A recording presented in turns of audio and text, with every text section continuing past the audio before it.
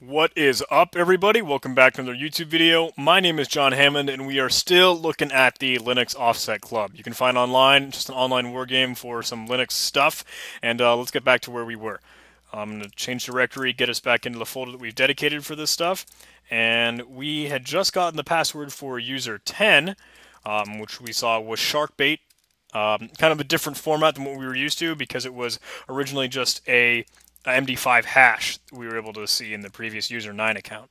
So let's paste that password in. Hopefully my connection will work through. Oh, am I right or wrong? Okay, cool. I didn't paste it all right. Sweet. What do we have here? Password.txt. Whoa! Lot of randomness. Okay, whatever. What is that other file? WordCloud. WordCloud.txt. WordCloud in order. So I thought this was pretty peculiar when I first looked at it. Keep in mind I am running through these challenges kind of not, I can't say backwards, but I have done this already. I have gone through all these solutions and I know what I'm doing already. So I want to say that, okay, what this is trying to tell us is that everything in this password file should be made into a word cloud. I don't know where my accent came from when I slurred that word, whatever. They should be made into a word cloud. So if you were to Google word cloud, you can try this thing that I found on Google. I wasn't able to paste anything in there. Maybe if will that work? Okay, no, it's not in the format that it wanted, so I ignored this one. I went to Wordle, which is where I originally kind of heard of this idea, and then I gave it all those words, and it didn't work. I waited here for a little bit and nothing happened. So, okay, I moved on. I went to the word cloud generator where I could just paste this in, hit the go button, and I found Angry Major Watch.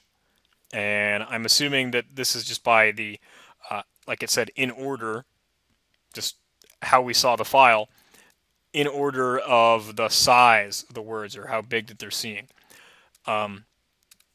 Originally, when I actually solved this challenge, like for real, for the very first time, I didn't do this because I had no idea that it was referring to a real word cloud. The way I did this was I checked the file, and then I separated these all into new lines by TR to transform and kind of replace. I removed all the spaces with new line characters so they were each on their own individual line. And then what I did was I sorted them so all the duplicates would come together. And I'm assuming in order, I guess, I don't know. I put them in unique, so they were all one by one, and then I used tax C to denote the count that all these words had. And a lot of these kind of had strange duplicates, right? Like each of them are occurring like 4 times. That number 4 was the most common. So what I ignored all of those 4 words, all the ones that came in 4 times. I used grep V to inverse what I was searching for. And then I found Angry Major Watch having other occurrences more than the other words. Cool. So I essentially did the same process that Wordle or that word cloud was doing, just through Linux commands. Thought I would share that with you. The password is Angry Major Watch, all as those words. That's user11.txt, Angry Major Watch. No spaces in between. Let's jump out of this and paste that into user 11, and we are logged in. That works. All right, cool. Now what have we got here? Whoa. All right, long file. Don't want to search through that by hand. What are we looking for here? Let's ask ourselves, well, all we care about is a password, right? Let's check if there is any notion of password in here. Nope, not like that. What if we make it case insensitive? Oh, okay, yeah, we have a hit. So all I did was I catted that file and piped it into grep, piped it so that standard output, everything that cat spat out, we could just give to grep. And I don't need to supply a file name because it's already being input into grep. And we're just looking for password. We're supplying to grep what we want to actually find. I use TAC-I for case insensitive because it looks like password match with a capital P, and that's the password that we want. Nice. Okay, cool. Let's save that as user12.txt. Cool. Break out of this guy, move into user12, And let's try and solve this one. Cat password.text. Whoa! Okay. A lot of base 64. We know now that from kind of another video or anything else I've kind of covered that probably this string of random looking characters, a lot of capitalization and kind of numbers. This looks like base 64. And if you've never seen base 64 before, shame on you. I'm just kidding, not really. But it's a super common kind of encoding that you'll see in a lot of capture the flag competitions for one thing, but it's just kind of used a lot to hide stuff, hide text, hide data, because it's another form of encoding.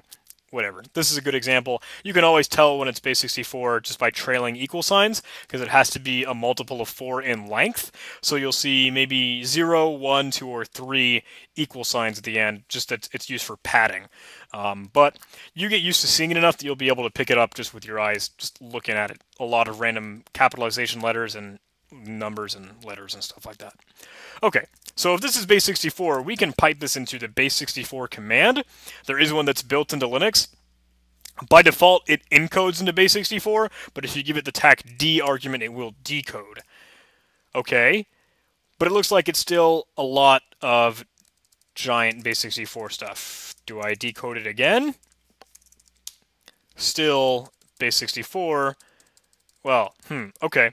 So I'm thinking right now this is recursive base 64. It's some message, the password, that has been base 64 encoded, and then encoded again, and encoded again, and encoded again, etc. So we would have to just infinitely, or who knows how long, for how many times, we would have to keep decoding this over and over and over again. And we don't know how to do this by hand, right? That's going to suck. So let's do this in a smart way. I'm going to make a directory for me in the temporary directory. Oh, okay, whatever that exists. Let's just call it John2. And let's copy that password into temp John2. Just so I have a place to live, because I'm going to make a lot of files in this process. What I want to do is I want to kind of drill down into this base 64 over and over and over again. This base 64 message, or the string that's been encoded over and over and over again, and I want to decode it as quickly as I can. So the way that I do this is I actually take this original file and I move it to something called 0 or 0.text. So that way I can use a numeric value for what I've actually kind of made here, and I can keep, I'm using 0 rather than 1 because I'm going to refer to this file that I'm currently looking at backwards. I'm going to say, okay, I'm going to iterate from 1 to however much I want, and then I'll use 1 minus 1, or I'll use like the previous value as I'm iterating through these numbers to refer to the last file that I was using. So I got to start here with the 0.text. This probably doesn't make a whole lot of sense as I'm talking through it, but I'll show it to you in code right now. So I'll say for I in 1 to, I guess, 50, and then we'll just echo I right now. As you can see, okay, I'm counting 1 to 50. And let's get another command in here. Let's say let, so I can use math in bash. Let's let p equal to the value of I minus 1. Cool. So now I can echo I and p, so I being my previous value. Great. I can refer to the previous value in that iteration that I'm looping through with that loop. This is just the syntax for a one-line, kind of inline for loop in bash. Normally you do this with a do and a done acting as your code blocks, maybe in a text editor, but for our quick and dirty stuff in one line, this will work just fine for us. I'm just using semicolons to denote, okay, here's the start of a statement and the end of one in this block, and it's all, like I said, in one line. So, okay, now that we're using let in that tag p to denote the previous variable, we can say base 64 tac decode tac p dot text $p to denote the previous value, so 0 in this case, right? The first iteration is 0, and let's put that to I dot text. So now we're going 0 decoded redirected to 1, and then 1 decoded redirected to 2, and then 2 decoded redirected to 3, and it's making this loop for us and kind of moving across all of these files. Once we kind of run the crank on that, eventually we get an error. Okay, maybe we didn't hit as far as we thought we would. But now we have all these text files from everything that we've made. So how big are them? How big are they? You can see as the numbers kind of change, the file size decreases because we are decoding these. So let's check out sorry, I don't know why I keep getting accents. Let's check out the smallest thing we've got right now, 41.text. 41.text. Huh. Okay, it has a string in it, password.text, whatever. What about, what came after that? What came before that? 40.text. What is 40.text? Okay, that still looks like base64. And you can see it is because of the equal sign here. So what the heck is 41.text? It looks like it has a password.text file name in it, so what is this? It's clearly not a text file. Let's run file on it. 41.text. Oh, and it thinks it's gzip compressed data. All right, so let's move 41.text to pass.gz. Now pass.gz is, or was, password.text, and let's gunzip that. Let's unzip pass.gz. Looks like it worked. Now we have a password.text file. Let's check that out.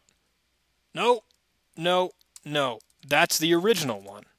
So what happened here? Well, okay, our excuse me, our pass.gz isn't there anymore. Now it's just pass. What is that? It looks like it's just ASCII text. There it is. Awesome. There is the password for user 13. Let's check that out. Linux Offsec user 13.text. Paste that in. Get out of here. Try an SSH into that user. Paste it in, and we are logged in. Perfect. Okay. Levels and users 10 through 12 complete. Let's finish up the series with users 13 through 15 in the next video. Thank you guys so much for watching. I hope you guys are really enjoying these. I hope they're kind of a fun, quick series, and you're still having a good time with them, learning a few things. See you in the next video.